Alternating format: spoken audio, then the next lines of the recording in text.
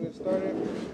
So this talk is about pretty websites and just making your website look better, look pretty.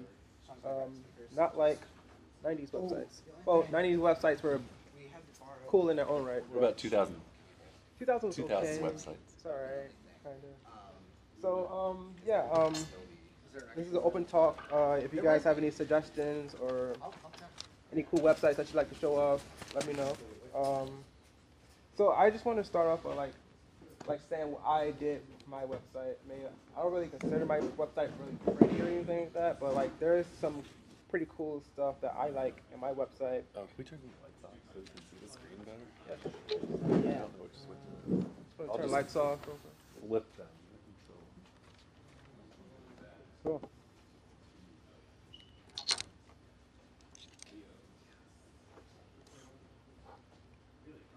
I got it right.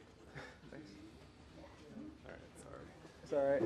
So right now my website is using just Bootstrap, but there are some custom CSS styles rules that I have in here that, for example, like if you hover over my little logo picture, kind of borders of it around like more. So I think that's pretty cool. That's like a little cool subtle element to my website that gives it like some character, you know. Nice. This is a simple bar right here. And my website, another cool thing about my website is that I like the domain name, and I like so I have like darkfields.is like / dot dot dot. So I can have like links to different like other pages that like describe me. So like it'd be like darkfields.is and educator, and I can just have educator right here. And another cool thing about my website is that I have these are actually when you click on the image of these images, when you hover over them, they kind of like light up, and that's just changing like the opacity or the hue of them when I hover over them. And like if you click on it, it brings up a modal, and like you got cool animations for like a slideshow of different images. And I get a lot of my inspiration for like cool effects of my website from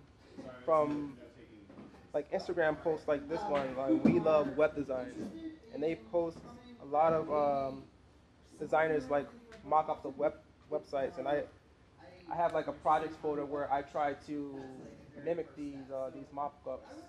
I noticed that a lot of them have like a lot of like floaty elements and like overlays of images. I kind of think that's a bit overdone these days. Another cool website that I love, actually really love this website. It's called Code drops. yeah, Code Drops, but like the URL, actual Yeah. URLs out, it's kind of hard to pronounce. But if you like just Google Code Drops, you can find a bunch of different tutorials on like cool CSS effects that you can use. I love this glitch effect right here. You can like view the demo of it. I think these little effects give your website some character. You know, it's like I feel like websites should be like living magazines, pretty much. Take a look at some of these.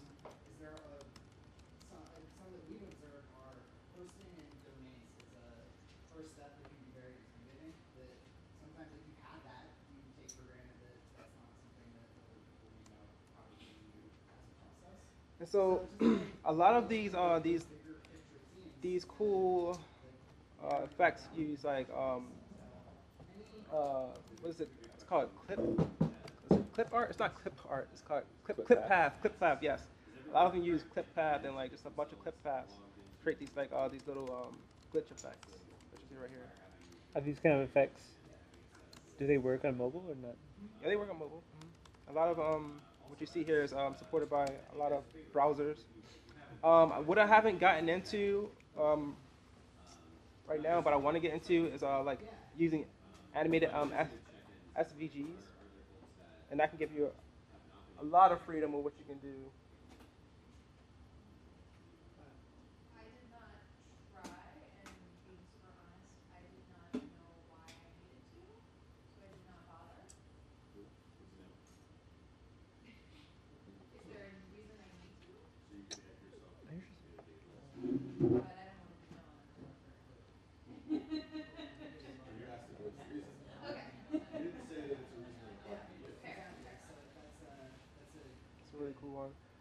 favorite one is coming up. This is my favorite one right here. It's like, yeah, it like has a, it's another layer of a map, and like the circle like points to like different locations on the map. That's a pretty cool one. I like that one.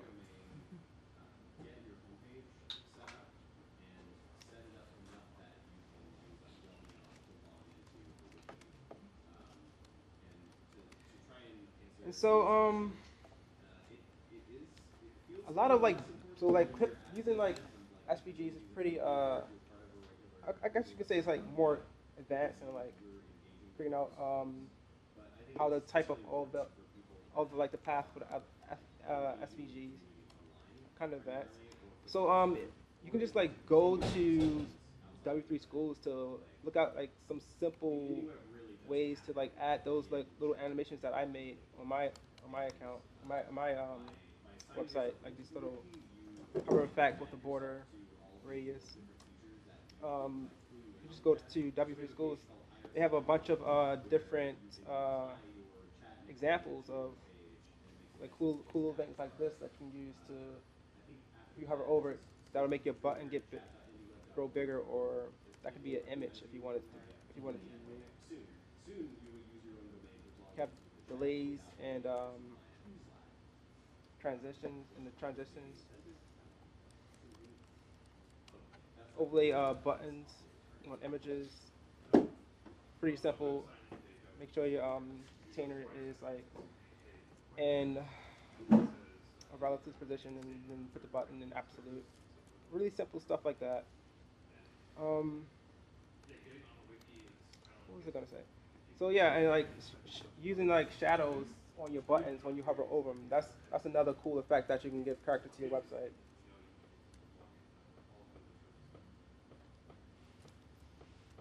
So yeah, do you guys have anything to add? Another cool website that I like to go to is CSS Tricks. These have a bunch of different cool tutorials on a lot of more advanced CSS tricks, I guess you could say. CSS-tricks.com.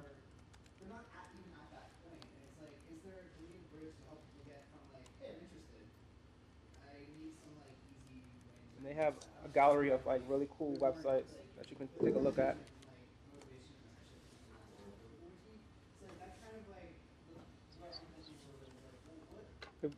This is CSS tricks? Yeah, CSS-tricks.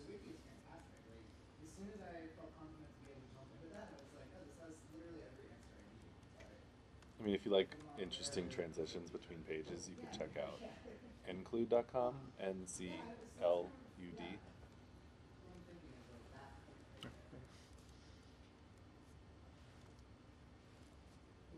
So they're an agency in DC, and they do this weird glitchy transition thing.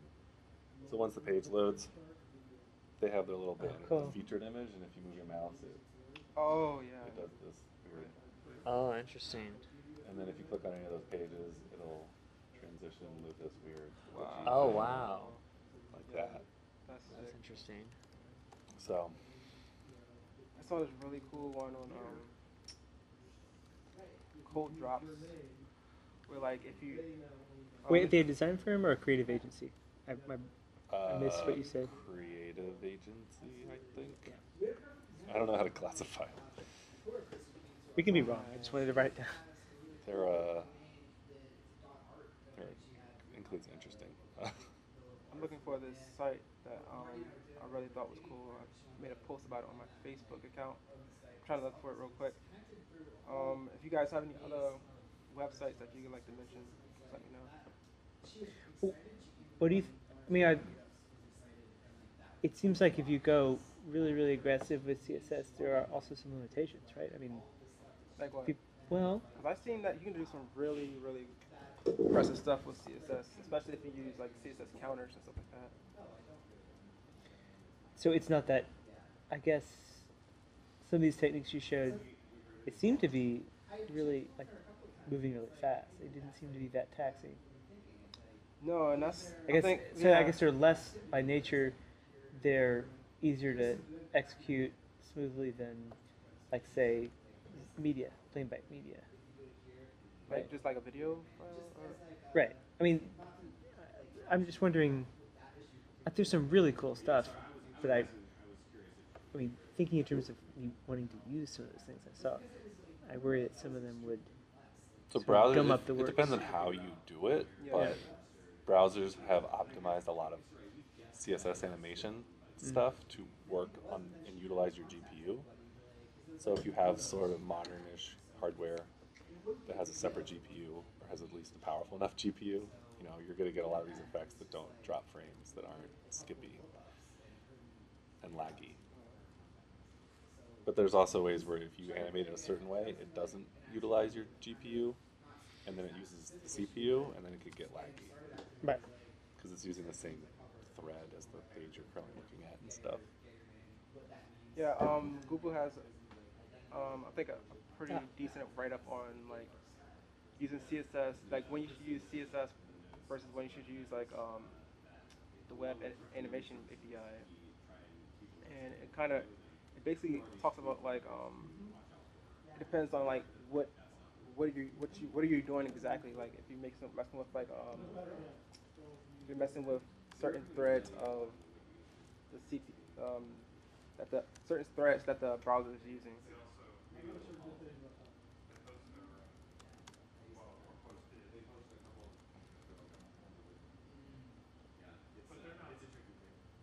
Yeah, so I mean, if you can get away with it, you want to do CSS animation and not JavaScript animation.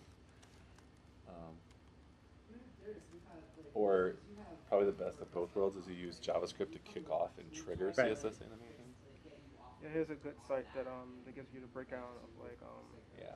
I didn't get the copy of that link fast enough. oh sorry. The previous one was just like the animation performance. Okay, I'll find it. Go ahead. Keep going.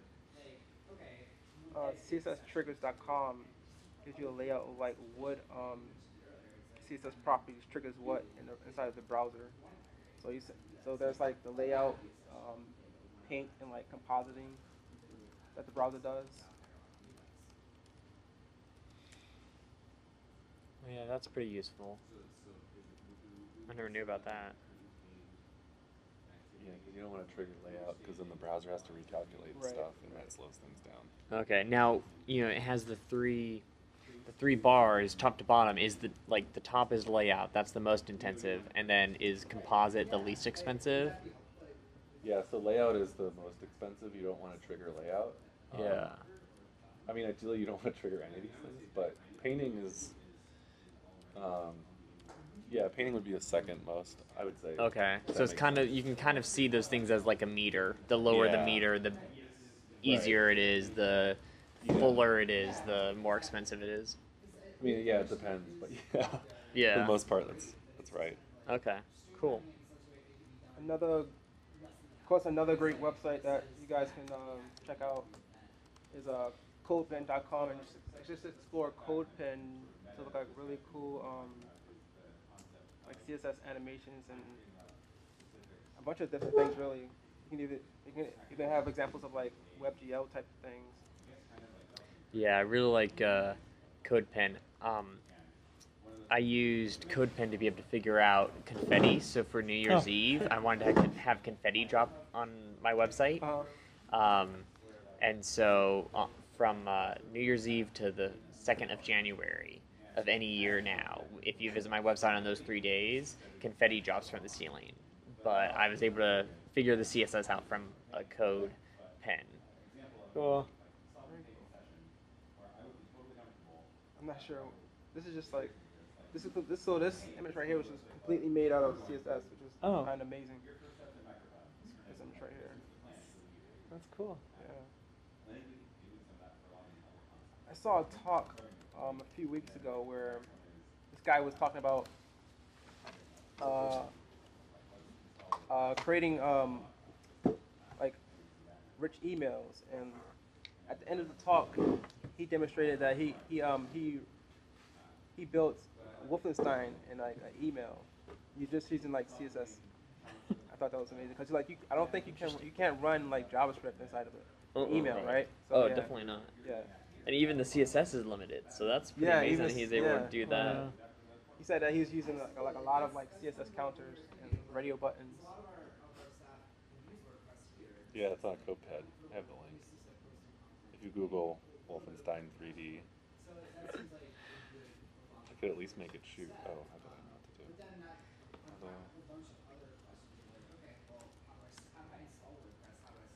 Well, it works when I click the thing. It shoots. Oh, I gotta use these things. All right, I get it. You can't like use your keyboard, which makes sense. Maybe your name Eddie. Oh, Eddie. Okay. Yeah. There's a cool bug. Oh, never mind. It's actually not supposed to be.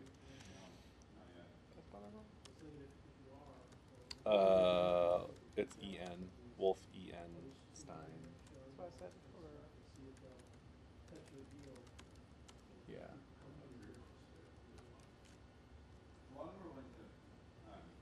It's by MJ Robbins. That helps.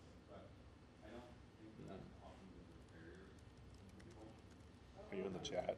I can just post it to the chat as a random link. Oh, not that. I guess I can just post it there too. Oh, that's strange. That's really outdated. Am I on the right one? Yeah. But here's. Here. Refresh. Huh? Yeah, it's showing up for me. Oh, Yeah, oh, it's it's lowercase p, lowercase w, I guess. I don't know. That shouldn't affect it, but. Yeah.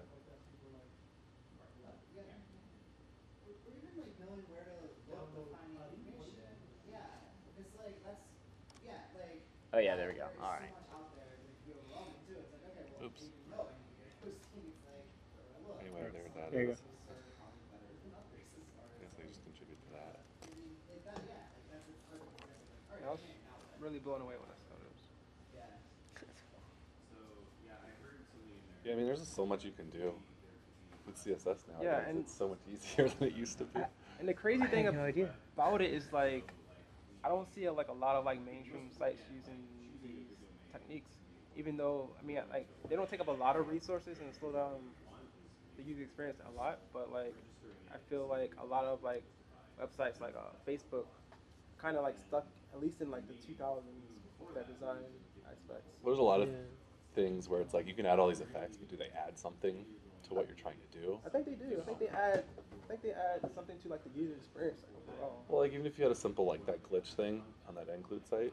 So if you're Facebook and you're really focused on keeping people on Facebook and not getting bored, Right. and every time that happened, it would had this weird like 1 to 3 second transition.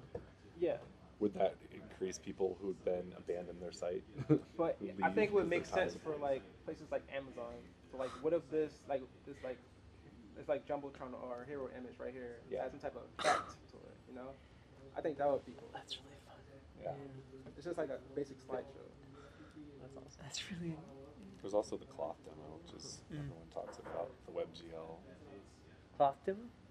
Yeah, so there's this code pen here. I'll just post that too. It's, What is CodePen?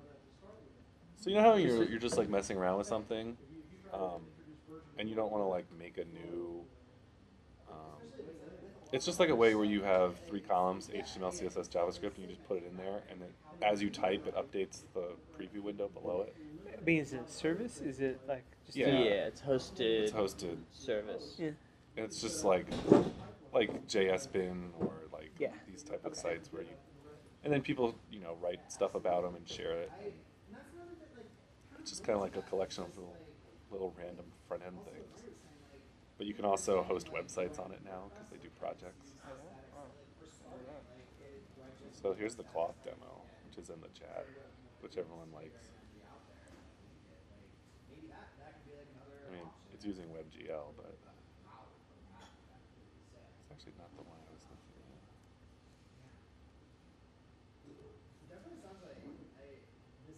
of. Another cool thing is not related. Well, it's not. It doesn't use CSS, but it uses WebGL.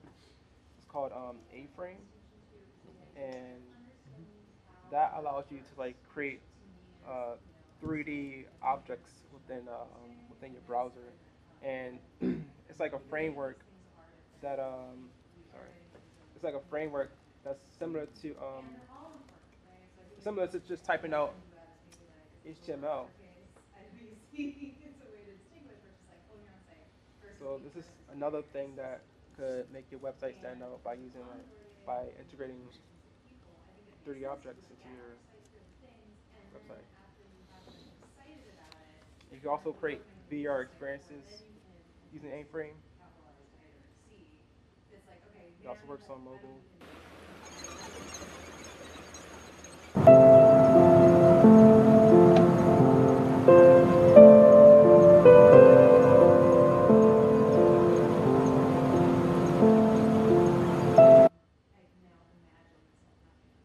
Create like a 360-degree image.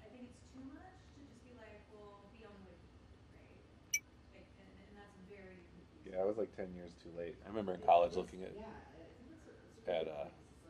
macro media director and thinking Yeah. I could make a 3D gallery, photo gallery, like where And you you actually sure could walk have, and through. people spent a lot of money, and all that's gone. And it's all gone and antiquated, and no one even knows what I'm talking about, except some people who were around when macro media director was a There- thing. There are all these, artists who are hiring. They have to hire people to recreate all these interactive pieces from the early 2000s. Yeah. Because there's just no tools to play them back. Yeah, I mean, I had a friend who works at the Smithsonian, and they have a bunch of art stuff that's done in Flash, and that's kind of going away. Mhm. They have to save it because it's history, but Well, the so technology. that's a question. So is CSS more archival, if you will? I mean, I would imagine that these techniques should Oh last yeah, longer. CSS. Yeah, I mean, because they're never going to. I mean, it would take. One of the things about HTML and CSS is that historical properties aren't gonna be aren't gonna have breaking changes. So any web browser in 10 years should, even if there's new CSS methods that are better, it should respect the old CSS methods. And CSS can just be a file. So I mean, it's super archivable. Sort of. They are things that they've depreciated, like frames are going away. I had a use case Really? where I actually needed to use a frame, and it didn't work because HTML5 Interesting. depreciated frames. So I had to recreate it in JavaScript in an iframe. But yeah, in theory, it should be more because CSS is an open spec. So if all the browsers stopped using CSS, the spec is there and you can go and recreate it. That's true. You don't need a plugin to run it. Versus a proprietary thing like a Flash binary, which you Right. could have, which is a lot harder to reverse engineer and decompile. But I don't think there's anything inherently more that makes CSS more archivable. It's just more supported now. In 100 years, are we still going to be writing CSS? Or dealing with websites at all? Yeah, maybe in 100 years not. Right. But yeah, I think, there's so many people using CSS as opposed to, I mean, I know there's a lot of Flash, but CSS is so de facto, even more than Flash ever was. Because Flash was an upgrade thing that people, it was a hot thing that a lot of people did, but it wasn't de facto. And it's every website on the face of this earth uses CSS right now. So We'll go back in time and replace CSS and HTML on websites with CD-ROMs and interactive content. Everyone will have a CD-ROM drive, right? oh yeah, I mean things do change over time. Yeah. So just the fact that, CSS has lasted 20 years doesn't mean it's necessarily going to be around another 20 years. There's a lot of people worry about this where they'll even save old hardware of the era because viewing something that was designed for an 800 by 600 CRT monitor is a lot different than trying to view it now on your HD Or retina 4K screen. Yeah, so your 800, 600 thing will be this tiny thing up in the corner. And even CPU speeds. So our CPUs are so much faster. I was thinking about a specific project when I was mentioning people recreating their director projects. there was a friend who made it. He's a filmmaker and composer, Phil Niblock, and he had done this piece. But he wanted the recreating of some of these very directory transition effects. Yeah. And it proved incredibly difficult to recreate them. Yeah. Because, I mean, the libraries that were used for some of those patterns that were designed to deal with like limitations and specific like pixel. So that was the most expensive and difficult thing. It's also the most ugly part of the whole project. Mm-hmm. But his attitude was, well, the piece is done. We're not recreating the piece. We're just trying to archive it.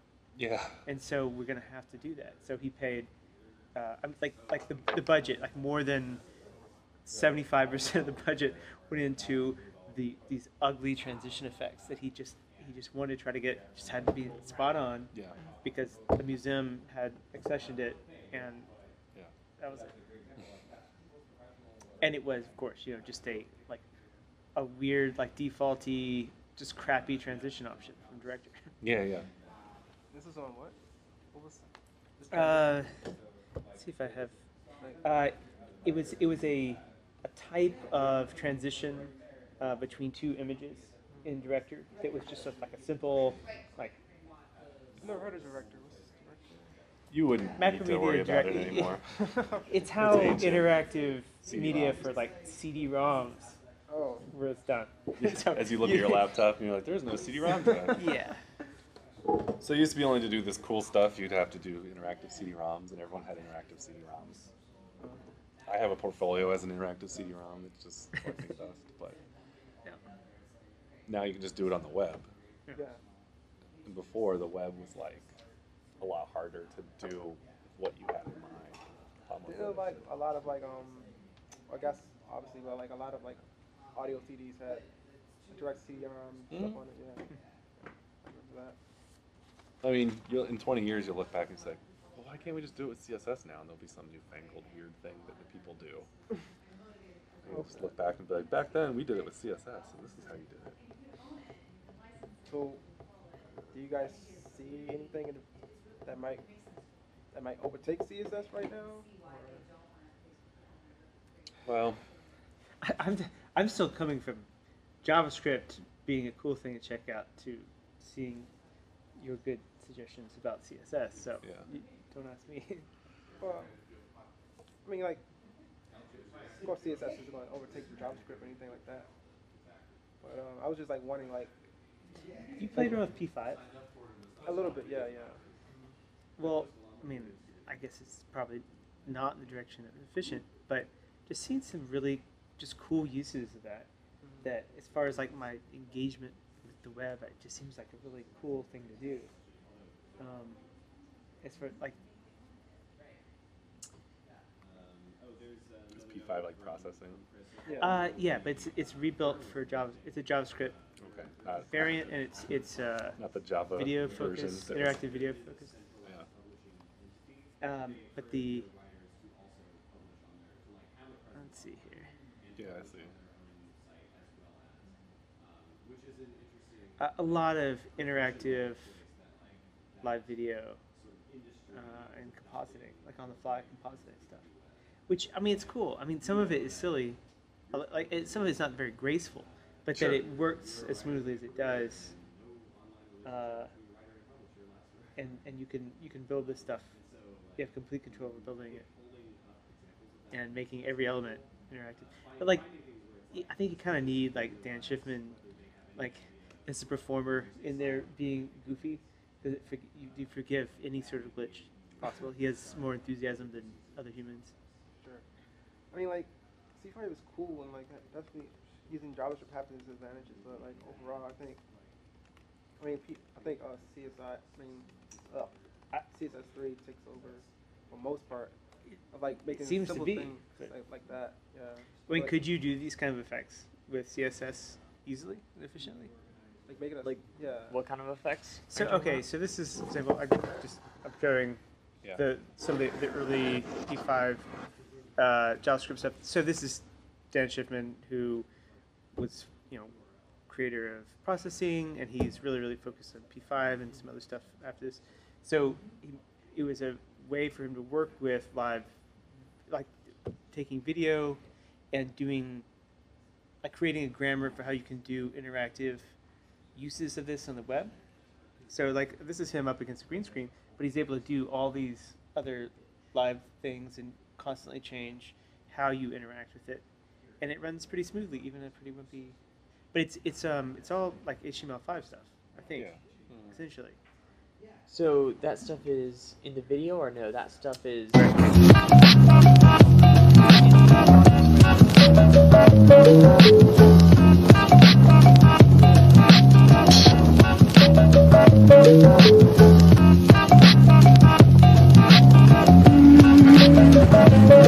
That's kind of the beauty of doing an HTML5 is that you have a video element, just you could work with just like a picture or an image. Yeah. Make it And then do stuff. yeah. So sure. But is this not the way of the future? This thing I haven't caught up to yet that came out 3 years ago. Define the future. P5. I mean, define like. I mean, is this promising territory for me to spend some time investigating? I think CSS3 is probably Yeah. the primary way forward for animations, and Great. because with CSS you're able to do a lot of the like they can build in support to the graphics card and stuff, like to do hardware acceleration, and so you can get smoother than like the dynamic code of JavaScript and stuff. Yeah. So I think the hardware acceleration is a big. I'm gonna say you're probably gonna have to use both depending on what it is you're trying to do. Oh yeah, definitely. You You know. can't do everything, but I think doing everything you can first in CSS and then using JavaScript to kind of fill in the missing gaps definitely is good. You know, I mean, because you can do effects and stuff. I mean, I ended up scrapping it, but one part of my website redesign I was doing was I do check-ins with Swarm like Aaron, and so I had my last scene on the page, and I grabbed the map, and then I wrapped it into like a sphere where it looked 3D, and then it rolled in. So when you got to the website, the Earth rolled in, and I actually had like the positioning of the map on the sphere rotate, so it looked like the Earth was like sliding in and Right. rotating, and then it would stop with the little pin on the spot of the map that I last checked in at. It ended up being too gaudy. I didn't like it. It was just too much. But that was possible, you know. And that was all doing CSS. That is cool. So P5 is great for stuff like this, like using the webcam and like transferring the video. Oh yeah, definitely. That's good. I mean, that's just HTML5 stuff or HTML5 API. But Well, yeah, P5 yeah. will smooth it over. Yeah. Yeah.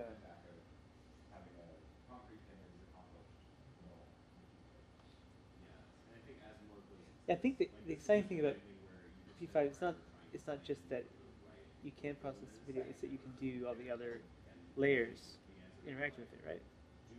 I mean, it's basically like a library that smooths over interacting with different elements to do different things.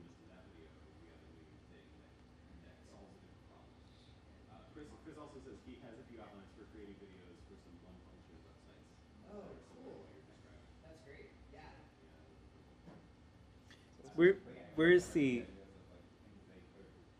Where would you suggest somebody start among all these various links to see what is sort of the leading thinking on CSS3 in animation? I think the simplest way is really, I would say, Spend time looking at examples in CodePen. well, if you want, Right. like, or if you're just go getting to- into it, like, I would look at CSS, W3 schools and just look at Yeah. CSS3 examples and the basic CSS stuff and start from there, and then see what you can recreate, like looking at these designers' mock-ups, You have 10 minutes. stuff like that. I always found it to have some type of goal or Yeah. thing you want to do in mind, Yeah. and then work backwards and figure out how to get there. Instead of just like, I'm going to read the entire CSS3 spec, and now I know it. Yeah, You know? and that's Because where nobody's ever done that. and that's where these like It these doesn't work cool- for me. where these cool artist renders come up, and like you can like try your best to recreate this. Yeah. Like, did you find that process of trying to recreate really instructive? Yeah, because like it forced me to figure out how to do it. Yeah. Yeah. I've seen a lot of success with people doing it that way. When they're trying to learn something, it's just to copy something that they see and play around with it. But yeah, like I wanted to have this talk because I just find most websites really boring.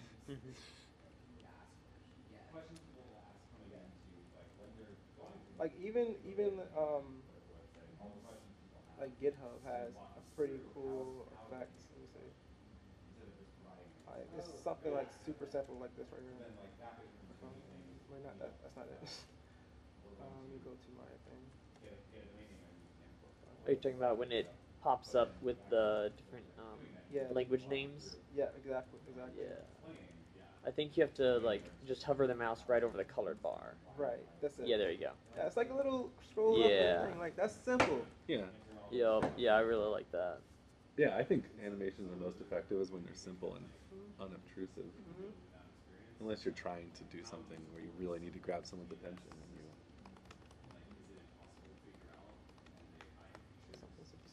I mean, like, here's an example of a site that I work on at work, is if you go to theincline.com. So we're a local news startup. That's The Incline. I don't know what Incline is. That'd be interesting to find out. Yeah. So we're a news site. This one's based in Pittsburgh. In Pittsburgh, there's a thing called the Incline, which is like what that logo is. It's a famous thing.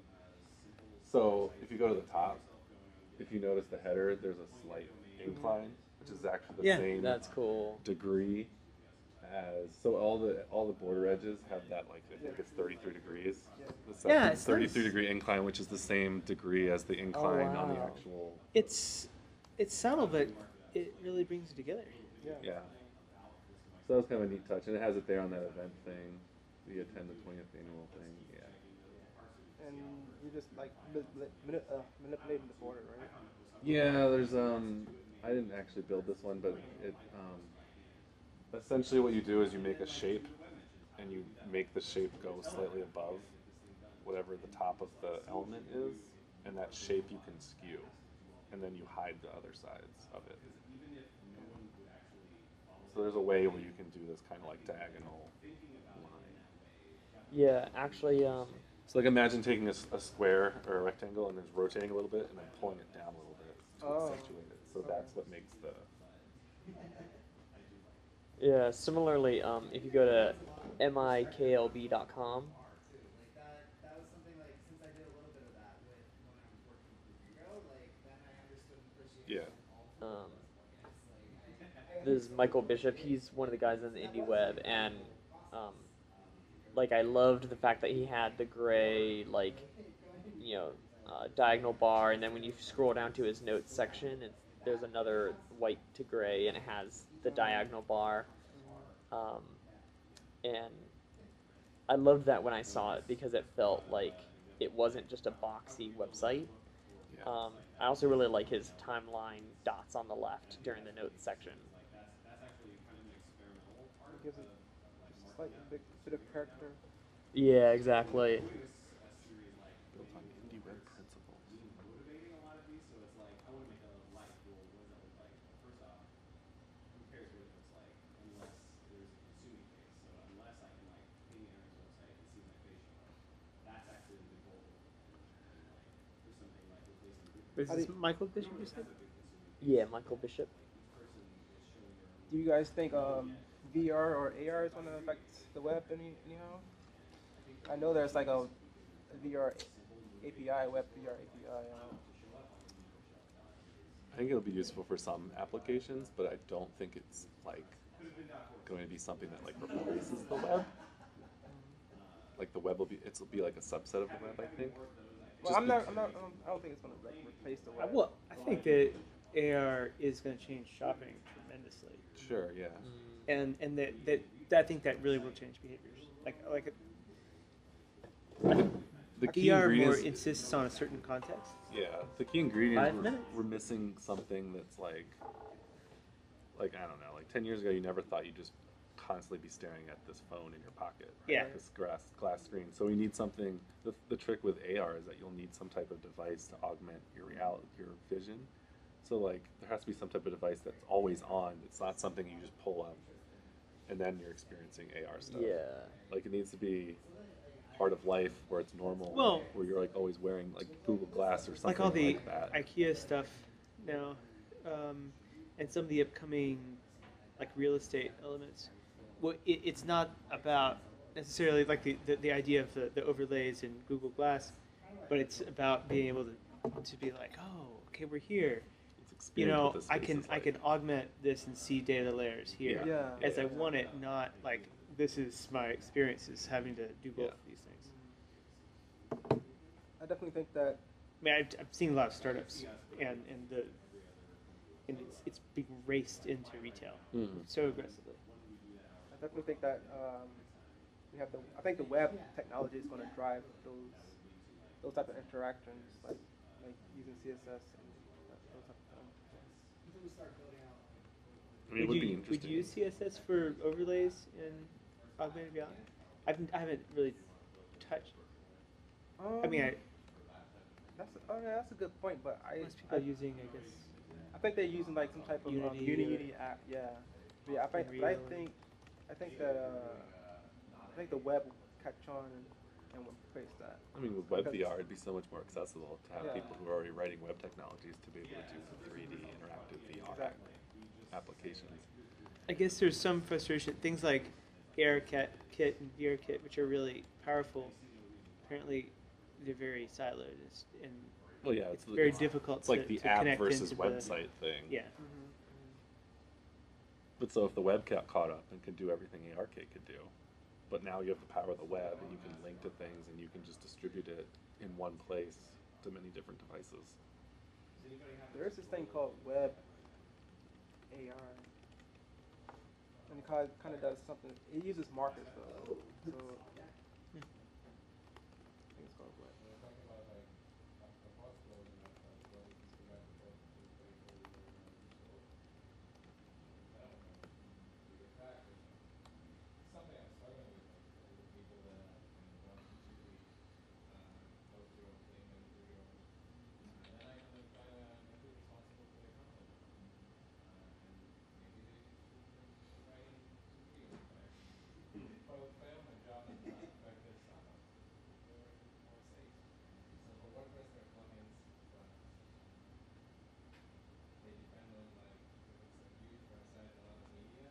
The thing about this is that one great thing about this is that it works on like low powered phones as well.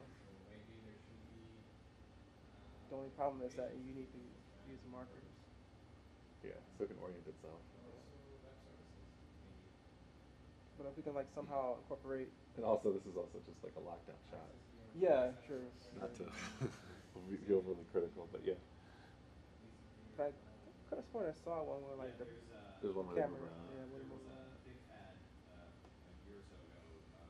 But if we can like get the algorithms where like the camera can like find the surface of a. Yeah, that one's moving. Just keep it okay.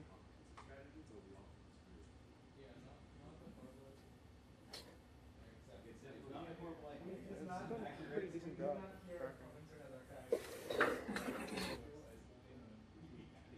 So that's pretty good. What's one counterintuitive but really handy thing you've found in your attempts to recreate those sites in CSS? Handy thing. Yeah, things that you found useful that you wouldn't have guessed before you really went through that process. Like maybe stacking order, like where to start, try to do some of those effects, things like that. Anything that might be of interest to somebody who's looking at it for the first time. Like I really just think like looking at these little CSS examples and then modifying them to your liking, and then try to incorporate that into your website. It's a good start. And I would use an editor that has like some type of live coding type of feature. Do you have a recommendation for? I'll use brackets. Happy session. I use brackets. Oh yeah, you mentioned. All right, everybody. Thank you. I hope you got to a good stopping point. That is the end of our fourth session. We now have 10 minutes Okay. before the next session.